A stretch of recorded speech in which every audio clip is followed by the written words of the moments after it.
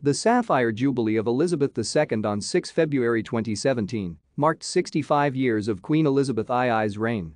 The longest reigning monarch in British history, Elizabeth II is the first British monarch to have a Sapphire Jubilee.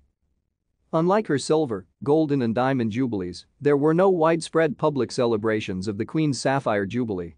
Instead, like the February 1992 Ruby Jubilee, the Queen did not undertake any official engagements. As then, she spent the day in quiet reflection on the anniversary of the death of her father, George VI, and undertaking official work at Sandringham House.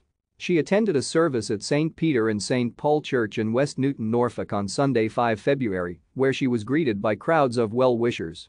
Larger-scale celebrations took place in June 2016 to mark the Queen's 90th birthday, and any extensive celebrations were reserved for a possible Platinum Jubilee in 2022.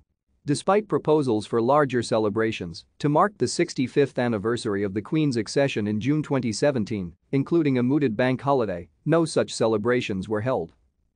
The Secretary-General of the Commonwealth, the Baroness Scotland of Athol, congratulated the Queen for reaching the Sapphire Jubilee as head of the Commonwealth and said that she has been an inspirational monarch.